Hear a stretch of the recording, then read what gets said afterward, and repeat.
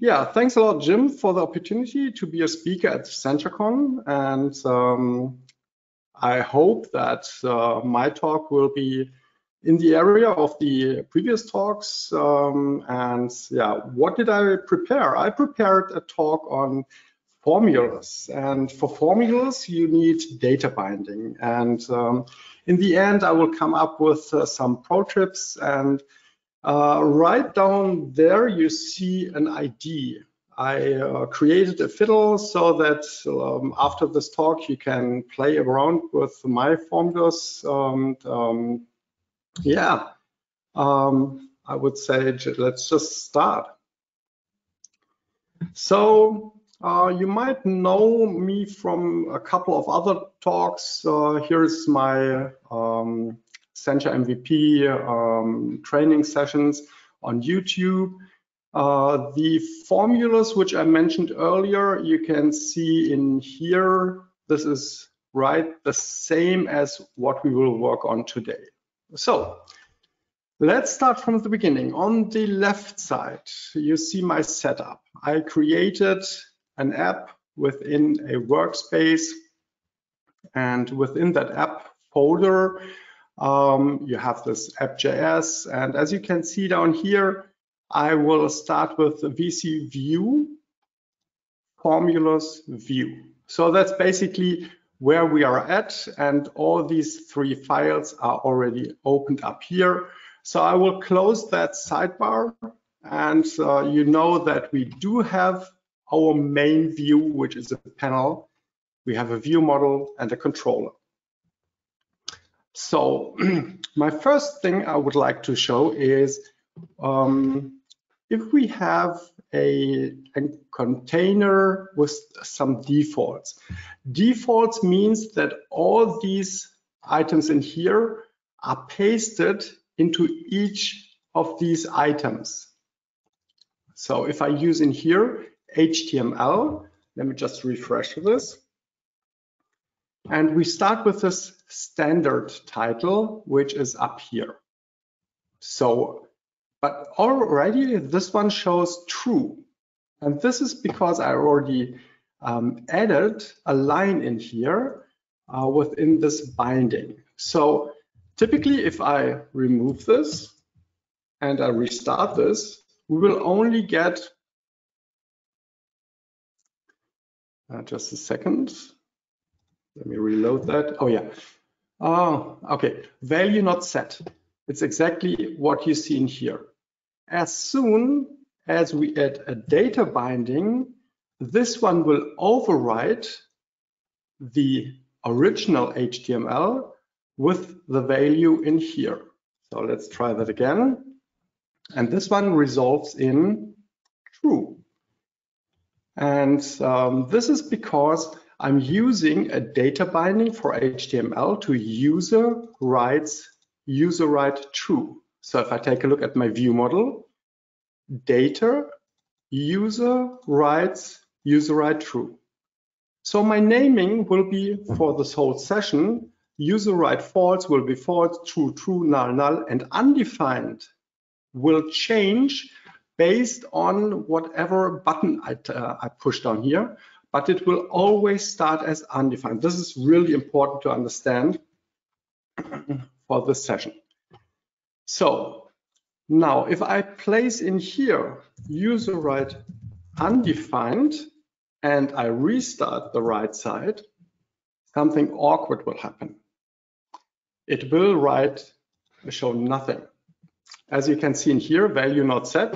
So it's still the original value, but we did a data binding here, user writes undefined. As long as something is undefined, it won't be solved. The data binding won't be solved as long as it is undefined. So if I change it to true, it will change here to true. As I mentioned before, all these buttons down here will change my user writes undefined. So if I press false, it will become false. If I press null, it's just gone. If I press undefined, nothing happens. So we'll get into that now. Now there is another case. This is typically what you might see in most applications, but in here I added some HTML in front and behind. And what's happening is that it will write value is true. So this, you can add a couple of things. So basically everything in here is just a string. And to mark something as data binding, you will just add these brackets, curly brackets, and write whatever is in your data binding in your view model. So in my view model, I wrote here formulas, and here you can see it's an alias view model formula. So it will take the data from here or from a parent view model if it is not available here. I added a second data object in here, which is just for language. I added English ready result. We will get into that later. So this is a very, very basic example, and I will continue with more examples.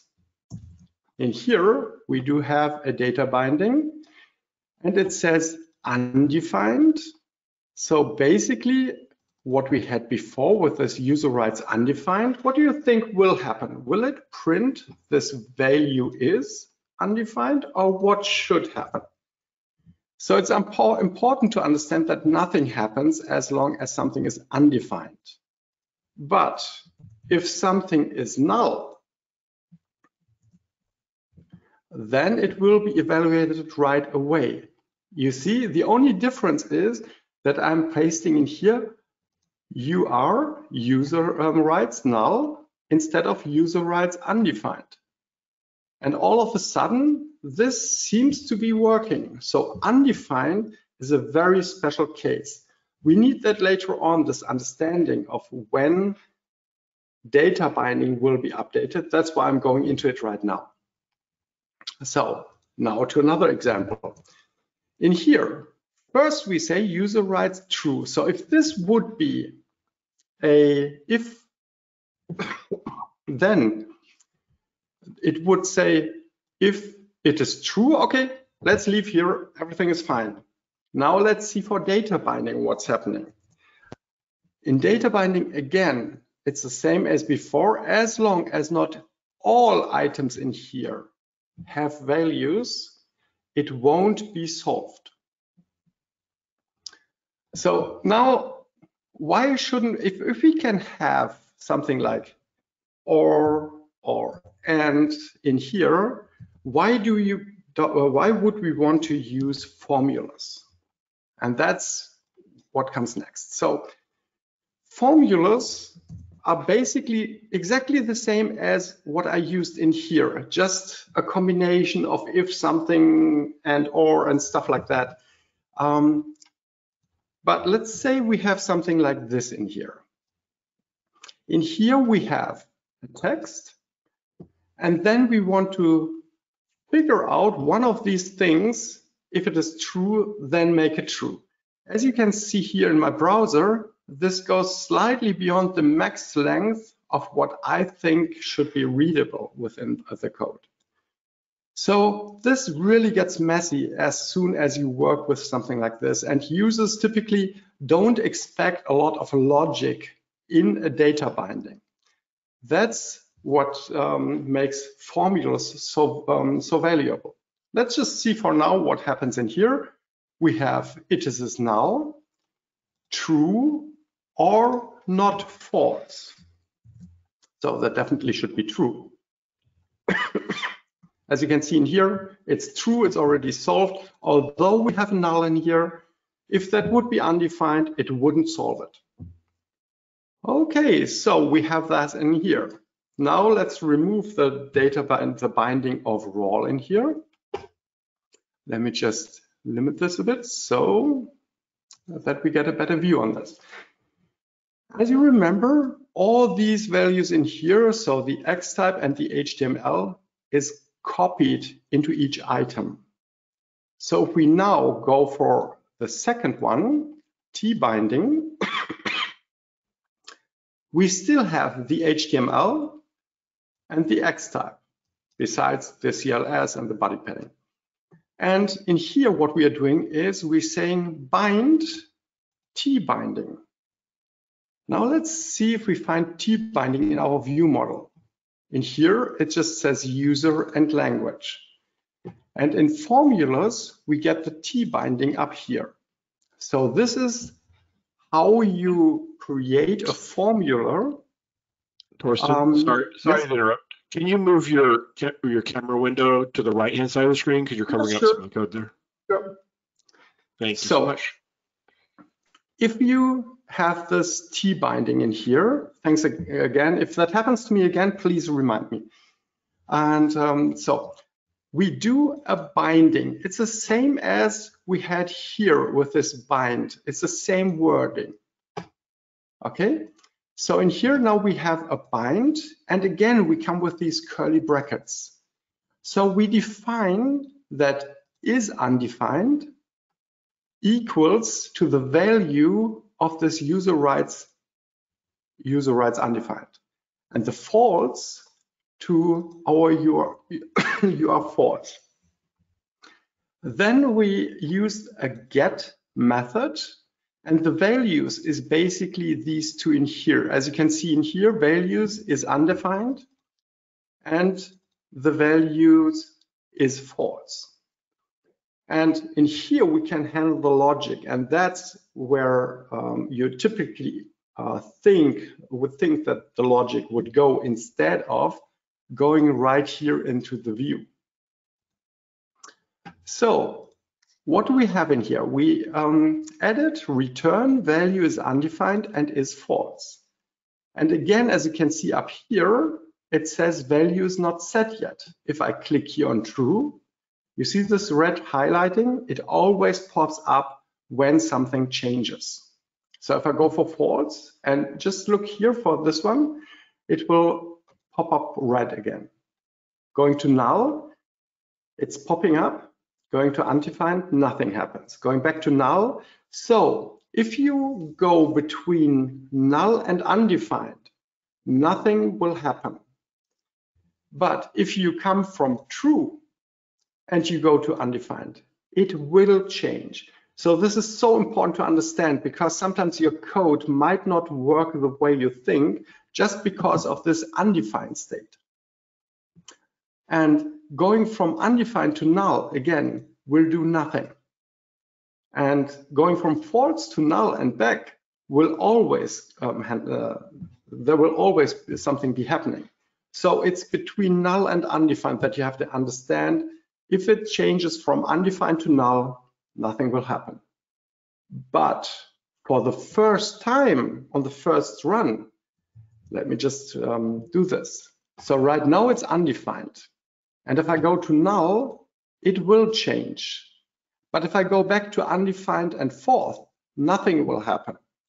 And this is very, very specific to data binding and to formulas. Okay, so with all this explained, you might say, yeah, but I know there's a different way of writing this. Right. There's a different way where instead of I'm saying via get, you will see that in here, the results in here. Via get is the same formula basically as T binding. It's just a different writing. What happens in here is that you assign a function instead of an object. And with this function in here, you have this get function variable, what is that, argument. And this get argument is a method which allows you to add data bindings. So again, user rights undefined. What happens is that before ExtJS launches, when this gets created, it will assign a binding to whatever is in these get methods. So basically it's identical. As you can see in here, this is a binding, and whenever something changes, in these bindings, it will ask the formula to rerun the get function in here, and here the function. So prior to running, it will bind these two items to recognize whenever there's a change in that binding. And again, as you can see in here, these two will behave identical. So if I'm going to true, both of them update. If I go to false, both of them update. Going to undefined, both update. Going to null, nothing happens. And going back, nothing happens. So this log functionality up here is basically doing this reddish part and to write something into my console. And the main magic is actually these two lines. Okay, so now that we understand how we can write our formulas, excuse me, our formulas, I will stick to this type of writing. This is identical. It works identical. It's just fine to use. But for me, I prefer this writing, and that's why I will continue with that one. So the next one is a very, very special case. What happens in here? So we have this get, looks very close to this get, does it? But it's completely different. So let's try, first of all, let's try to see what it's doing. Let me rerun this.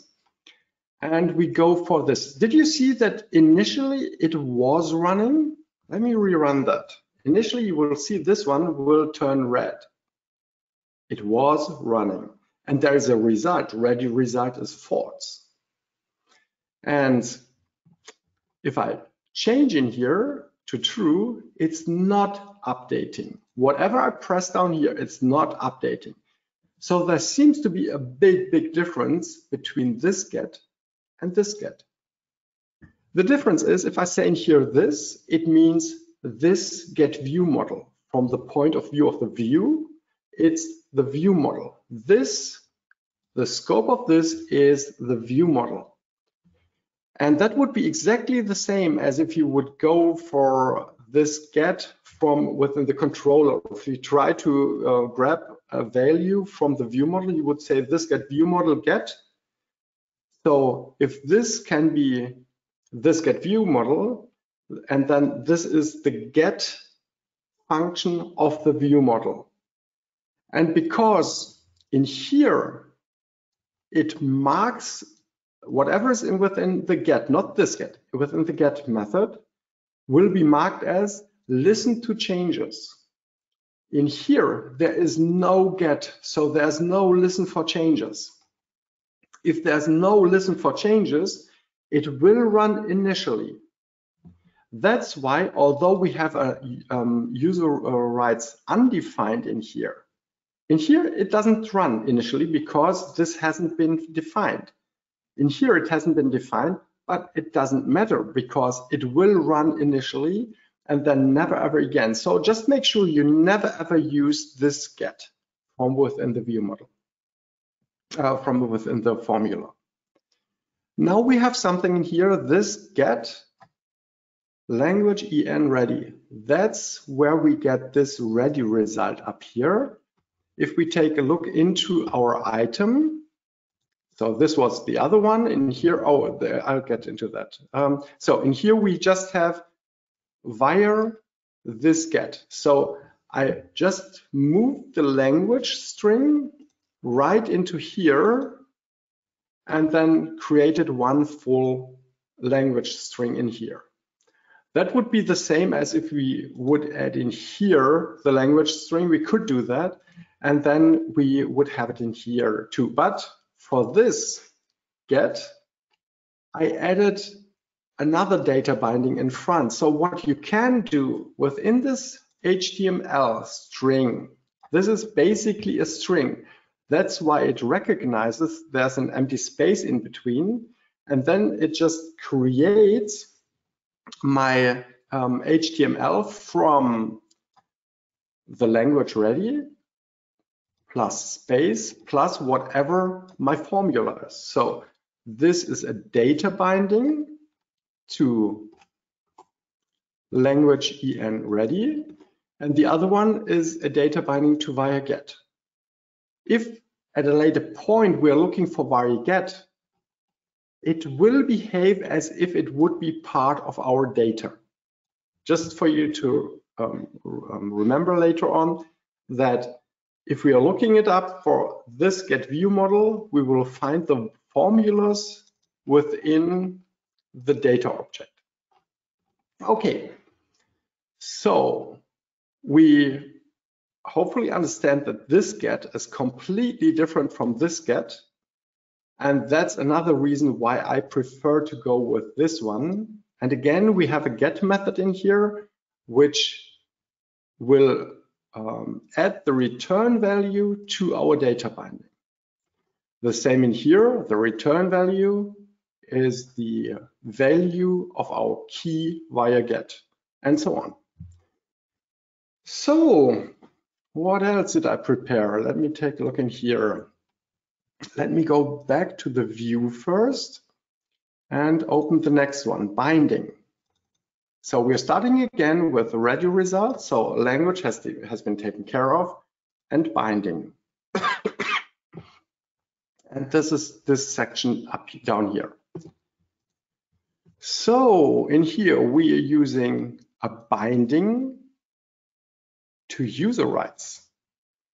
What happens is we are binding everything to this object. And what happens is that if I go here and I go to true, it's not updating. This one, the second last one, is never being updating. And the reason for it is that we are binding it to user rights to an object. As long, so to this one. So as long as we are not changing the object, it won't update the formula. It's kind of the same as if you write something like const test equals to an object, and later on you're going for test.a equals 1. You can do that, but you can't go for test equals a new object. That will always throw an error. So the object itself will not change even if something inside changes. So if you're doing a data binding to user rights our object, and you're running here rights undefined and rights false, it will not update, though it will run initially. Let me just rerun this. The second last, you see it turned red, and we do have a result in there. So the binding user rights is not undefined, it's an object. Inside the object, there is something undefined, which doesn't matter. So it will run as long as we do have a valid object, and whenever the object changes, then the binding will update. As you saw in here, it's not updating because we're just updating a value. To solve that problem, let's go for the next one. There is something called deep binding. So I named it deep binding in here, and in here you can see it's my deep binding. You write it slightly different. Let me just remove that frame from there, move me up again. Okay, so I'm using bind with a bind to the object. It's exactly the same as up here. I'm binding it to the object, but I add a second deep true, and with that ExtJS knows, oh, this formula should run if something inside changes. And as you can see in here, we do have a deep binding and we are referring to user rights undefined. Let's see if that runs out of the box. And yes, it does. As you can see, it turned red. And if I change it now, and if I change to undefined, to null, to undefined, it's always running. So if you're working with an object and you add a deep binding, it will listen to all changes within that binding, with that object. And that, if you have to work with something like an undefined value, this might be the way to go for you. Okay, so this is basically the last type of binding. You have heard today that as long as something is undefined, it's always prone to problems.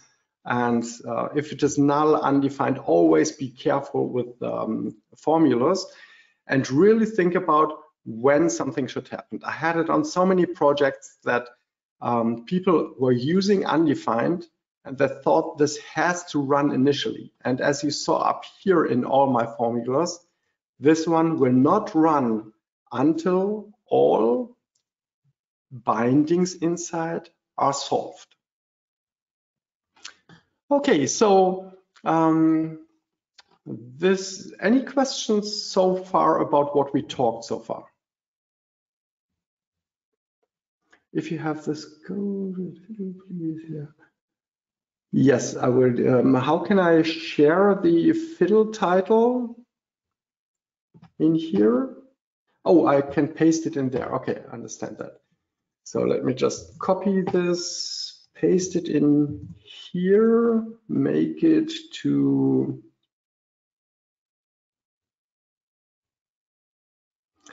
it seems I can't do that. Could you please copy paste that fiddle for everyone, Emerson? That would be awesome. Okay, so if there are no questions so far, then I will continue with my ViewController. In my ViewController, I have this updated section, which is basically this log down here, the method, fires an event on the view updated section with the ID. So ID would be deep binding in here, for example, and it will fire the event. And my ViewController listens to the events of the view. You can use a hash and go for updated section and then run the unupdated section. This will just add a CLS and remove the same CLS after 800 milliseconds. And that's why we get all these nice red overlays. So then I have the option to listen to changes the same as our formulas. Let me just collapse a couple of things in here so that we can easily read all that stuff. Oh, sorry for that. So in here we are saying bind and listen to changes of this and this. In the view control, we can do exactly the same. We can say, listen to changes whenever user rights undefined get changed, run on binding change. As you can see in here, whenever there's a change to user rights undefined, then please write to the console current, and you can see that in here. That's exactly where that comes from. So let me clear this. Let me go to true. It says current undefined true. Oh, awesome. Null. Current undefined null. Oh, cool. Undefined nothing. It's exactly the same problem as before. As long as this hasn't been solved, the bindings within the view controller won't be solved either. I'm sorry for the bad lighting in here. I tried to block the sun, but at this time of the day, it's getting a bit difficult. Okay. So what else do we have? A deep binding. So how can we do a deep binding? And again, do you remember down here we had this deep binding, and the special writing was bind to user rights deep true. Let's go over here and go for bind to true. And the special in here is I'm using the user. If you take a look over here, it says user.rights. So if we scroll up, user.rights, this is what we were listening to in our view model formulas. And this one is listening to user. The deep binding. Sorry, there's a question here. Your fiddle is password protected? Oh, I will unlock that later on. Sorry for that. Sorry, I will take a look at that after the session.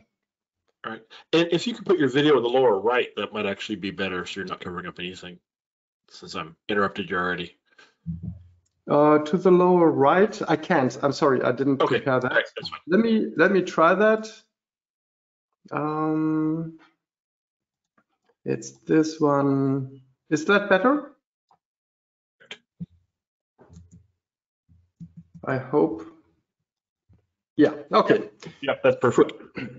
Cool. Sorry for that.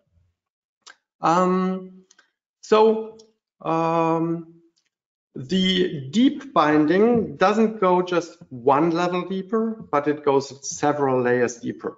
I'm not exactly sure how deep the binding goes, but from my point of view, you shouldn't worry about that. So that's why I used in here the deep bind just for the very top level user, just to show that this works too. So that would be the do your stuff here. Any other questions so far about bindings in the ViewController? No questions about that. Just some good feedback that people said that they're enjoying your session. Okay, cool. Thanks a lot.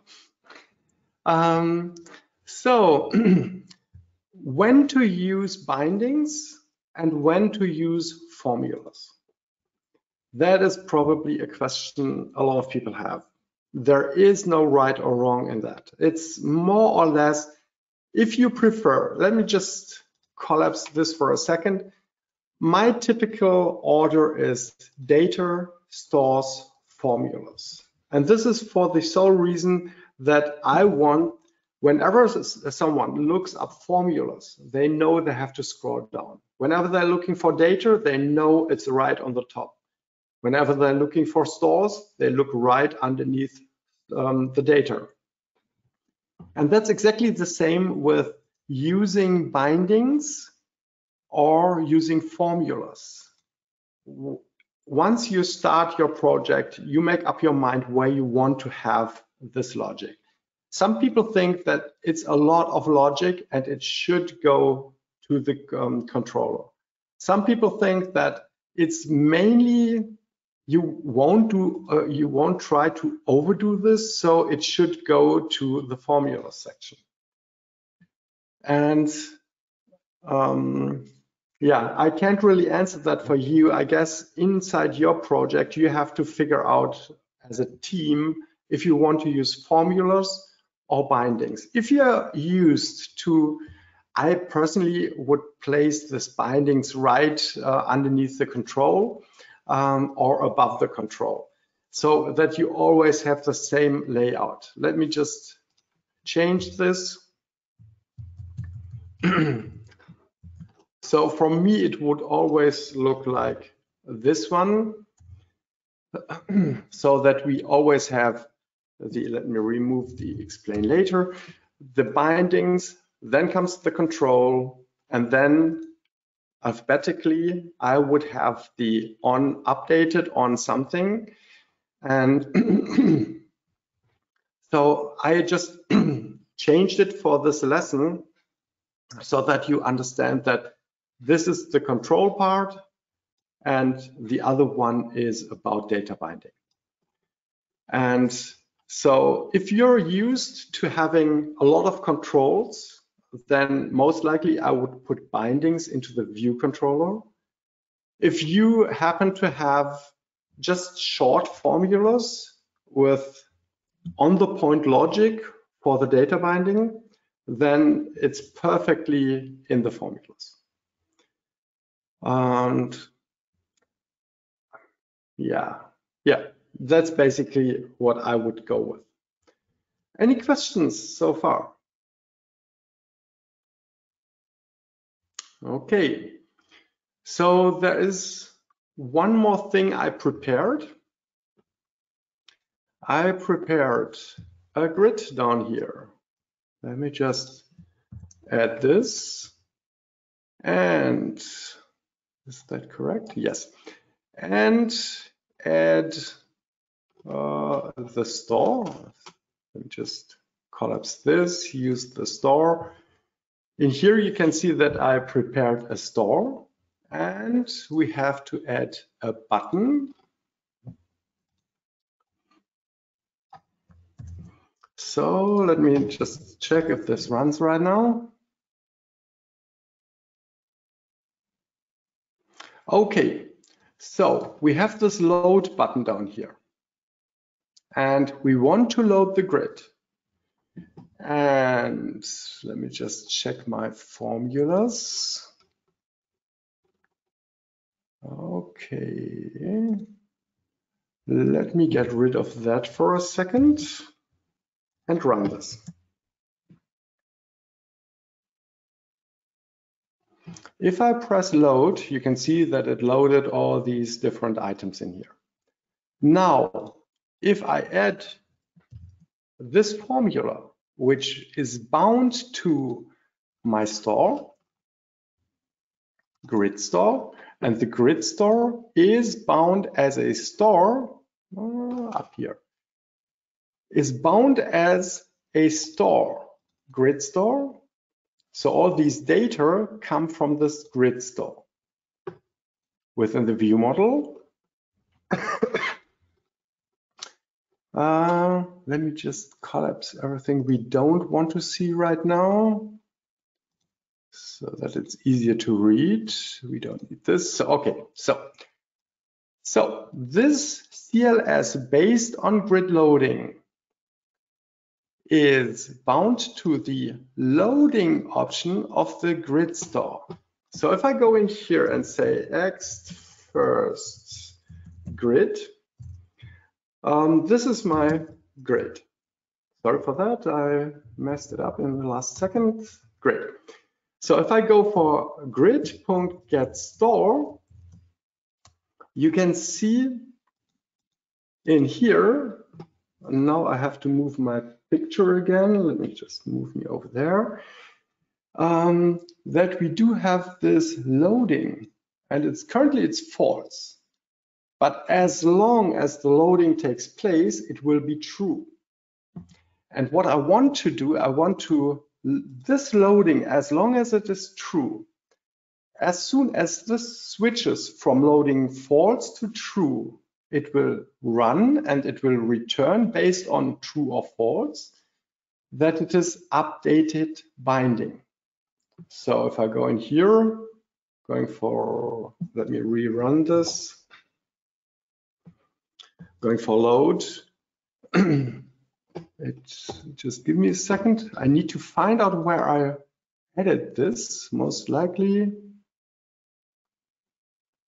Oh, up here, sorry for that. So I had a data binding for that up here, yes.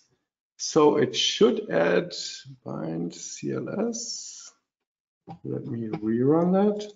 Oh, it's too fast, sorry for that. So I have to go up here to show that because it's just lightning fast and say that I want to go only with a fast 3G network. And as soon as I add that, you can see that this or everything in here is overlaid as long as the loading takes place. I know this is way too long right now. I prepared another one which is slower. If I load again, you can see that as long as the grid is loading, the store basically is loading, it overlays this part. So what I want to show with that is that you easily can use properties of a store or anything else that goes inside the view model. The grid store is part of the view model. And as soon as anything in here changes, you might be able to use this property of the store as a binding. There are a ton of properties which you can use, but I thought that this would be a very good example to show that on loading, you can use that. I hope that's easy enough to understand for everyone. Okay, so there is one last thing, and it's in here. Oh, no, I moved the bindings up here. You might know that for a, let me just collapse all these things and go back to our grid. You can add a binding to selection. So if I click something in here, I select something, as you can right away see here. I right now selected Dudley Townsend, and it's Dudley Townsend. If I change that, I get a new object in my console, and it changes to Branch Carson. So this is my current selection, and I can do a data binding to this one. What I typically do is, as soon as I define a data binding, I ensure on the same level to have that added in here. So that would be grid selection. And initially it would be null. It's just to make sure that as soon as another programmer starts to work with my view model, he or she doesn't on accident reuse this and doesn't know that I already used it. So I personally prefer to have that set on the level, and the level would be for this grid, it's this view, so it goes into the same view model of that view. So why do we see this in here? And the reason for that is that with this method, or with this bindings on selection change, this method will be run as soon as this grid selection changes. You might think, hey, Torsten, but you said that this is an object, as we all can see in here. If there is a change inside the object, it doesn't run the binding again. You're right, perfectly. But this time, it will replace the whole object and not the part inside. The record which gets selected is an object, and that gets exchanged for the selection binding. So it's always an object, so that using this, I always get a new object, as you can see down there. It's always a new object, and that's why it always triggers the binding inside my ViewController. And the only thing I'm doing here, I'm saying console directory, record get data. And record get data, I can use record also. Let me just rerun this. And now if I click on the, gosh, I should have returned this to full speed. Sorry for that. Let me load that. So if I go in here, now we get a constructor, and this is a typical record. So if I change this, I get a new constructor. The full constructor object has been exchanged, and that's why we get always a new output and a new the binding reacts to our changes in the grid selection. So that's basically all I prepared for today. So if you have any questions, feel free, and I can go live on this again.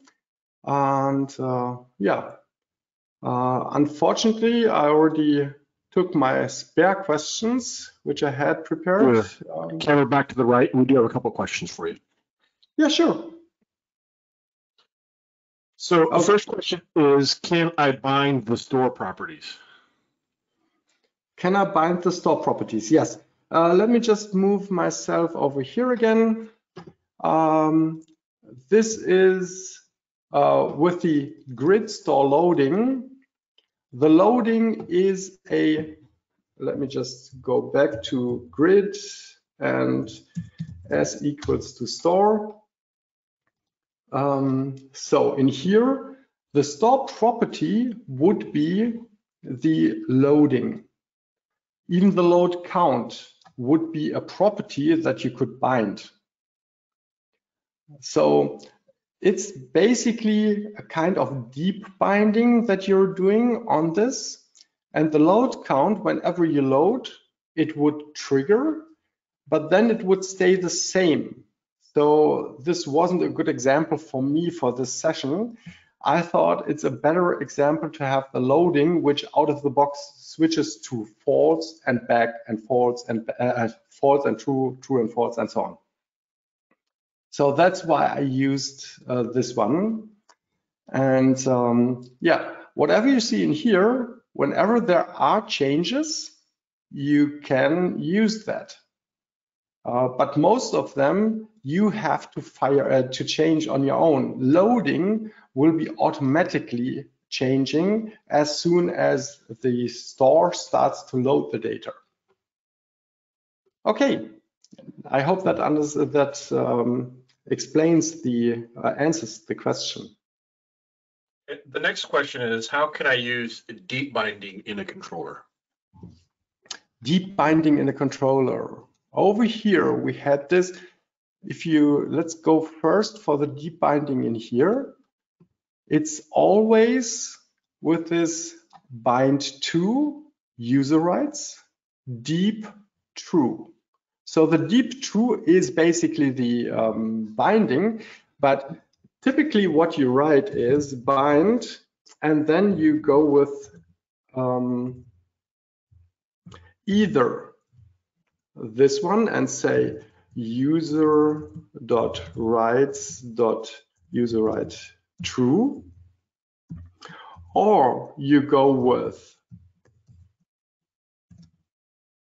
this one where you're saying user_right true equals to this one. And in here, you can't just say by deep true. That won't work. So you have to work with bind to and then to use the deep binding. So this is inside our formulas, and inside our controller we have the same structure, deep bind, bind true and what we want to bind, and then using the deep true. Okay, I hope that explained that. Any other questions?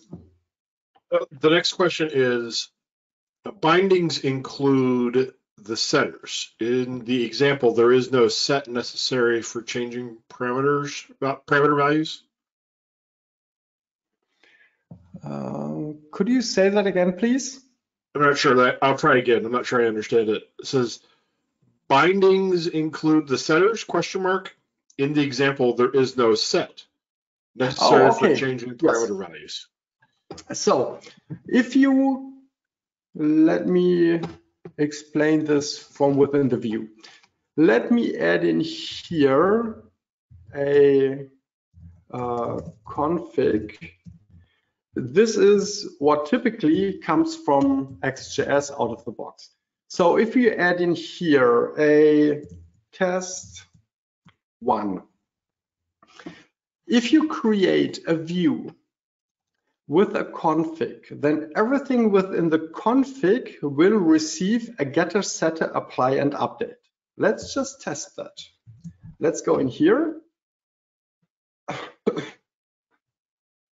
Now what we can do is x.get, and we simply get the main panel dot component. Now this is our component, the view component. Everything in this file is exactly this.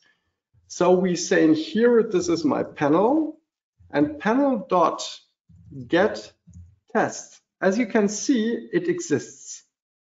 This is how you can get, if I go in here, for example, and say console log this dot get view, which is the view, dot get test, then this one will output a number 1 as we assigned it to, as you can see in here. Yeah, so this is this get view get test. And if I remove this from here, just to have the opportunity to see if it wasn't there already. Oh, I messed it up. Oh, yeah, because right now it says there is no get test.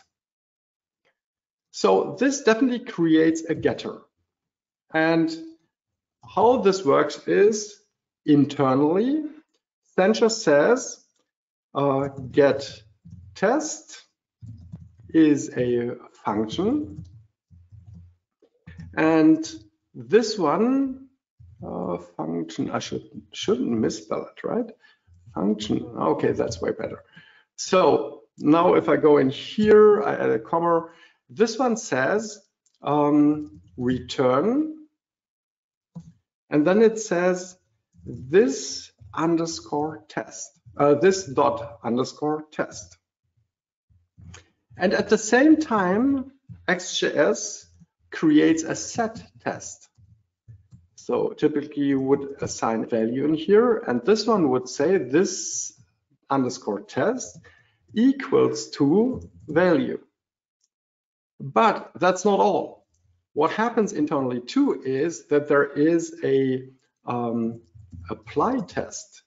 And typically what it is used for to ensure that the values that you assign to the new config test, that this one works. So this will say, again, value, and this will say you can add whatever you like to it. This could say if value, what was that, is not a number value, then return 0. So this would just check that this is true. And this will be called in here. This is all internally to ExtJS. This would say if there is, if apply test, then apply test. And then last but not least, there's another line. It says if update test, then update test. And that will be another one which will be auto-generated for all configs. And this one is used if you want to update DOM, do something else that has nothing to do with the setter of the value. It's just let's say you have a search bar and you enter a value. Then on setting the value, you want to send something to the server. And that would go into the update test. So that's, yes, for each config part in here, there's getter, setter, apply, and update. And in our view model, all these items we used in here, loading and so on, they need a getter, setter, apply, and update to be bindable. So let me just scroll down here to my. We have just 4 minutes left here, and I got a couple more questions. So let me just if we could just answer these last questions really quick. Yes. Within the ViewController, the binding config is a new technique to me. Has that been around at ExtJS all these years, or is it a relatively new feature? The data binding has been available since, I believe, ExtJS 5, at least 6. Okay. And should I worry about performance or memory implications of deep binding? Does establishing an individual binding to each descendant property into the bound object, or does it establish? Yes and no. You should definitely know how deep your object may get. So if your object gets 1,000 lines deep and 1,000 items per line, then yes, that there might be a problem with that. But other than that, on a lot of projects, I'm using the complete language as data binding. So I'm just setting to the main view model. I have something that's called I18N, and in that object, I have all my translations, and it works very smoothly without any problem. Okay. And the last question here says, I sometimes bind display objects to records in the store. For example, I have a field expanded that will display that record with additional information in a data view. Mm-hmm. Before the store is fully loaded, the screen will not display correctly, then update. Is there a way to ensure all bindings are completed before objects on the screen are updated? That's kind of a lot. Let me think. I know I had that once. The main problem was with version 6, and in there, the initial store without being loaded would come up as an empty store, was not an empty store, but was a problem and through an error even sometimes. But since version 6.6, 7, and 7, there hasn't been that problem for me. If you still have that problem, please feel free to contact me, and I will go over that with you side by side. All right, great. Well, I just put the slide up with your contact information on the screen. So if anybody has additional questions, they can reach out to you. Also, they can encourage everybody to scan the QR code to give feedback. And there is a link for your fiddle, which you're going to clear the password on here in a moment as well. And people can also find that there's where they watch your place. Thank you so much, Torsten, for that session. That was great. A lot of good feedback here. Everybody really enjoyed it. I love these walking through sessions where we just kind of see all the process as we go. So that's great. Thank you so much. Awesome. Thanks.